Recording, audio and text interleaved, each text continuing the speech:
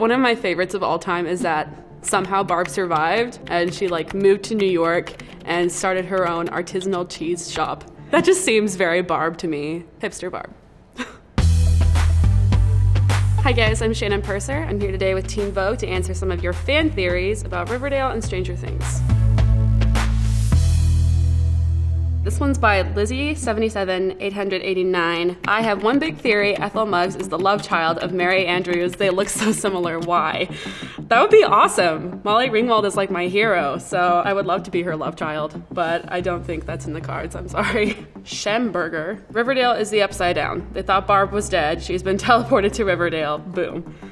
Maybe. I feel like there would be like a lot more slime and like creepy creatures running around. Gross. But if Upside Down is Riverdale, then like, why would anyone want to leave? The response to the whole Barb phenomenon was wild. When I went in and did the job, I kind of thought that people would forget about her, but then the internet revolted and freaked out. A couple people even have tattoos, which is slightly terrifying. Wilhelm Despooning. I think under Ethel's veil of innocence and kindness, there's a darkness, just as we've seen with every single other character. Is that true? Yes. It sort of just came naturally. I don't know what that says about me. I definitely support the idea that Ethel isn't 100% whom she seems to be. Also, actress Shannon Purser, who plays Ethel, loves horror. What would be better than playing a serial killer? Okay, fair enough. I do love horror. I love scary stuff. I don't know why. It's like an adrenaline thing, I guess. Mama Del Rey. Benny, Barb, Bob. All souls that didn't deserve to die all started with B. It's a thing. Maybe the Duffer Brothers have like some secret vendetta against anybody whose name starts with a B. But Muse the cat did die in season 2.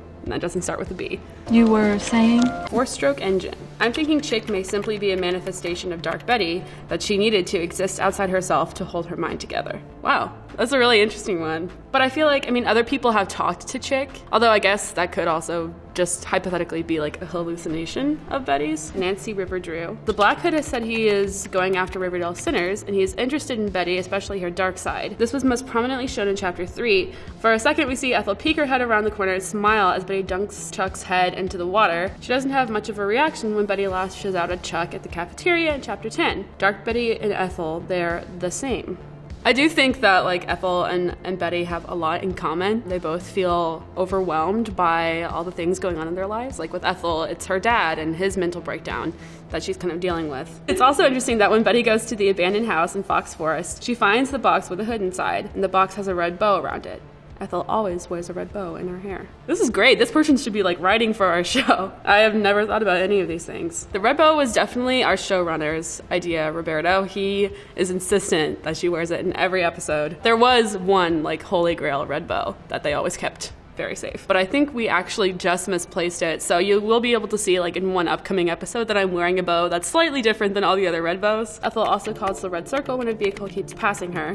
Perhaps she was testing their response time. She wasn't hurt at all, and she doesn't have any information about the person driving or the car. Convenient. Ethel was very scared, and it was super dark, you know? I don't think it's that out there that she didn't see who was driving the car, so, I'm a little biased. People really do kind of think the worst of her, which is interesting, but she is creepy.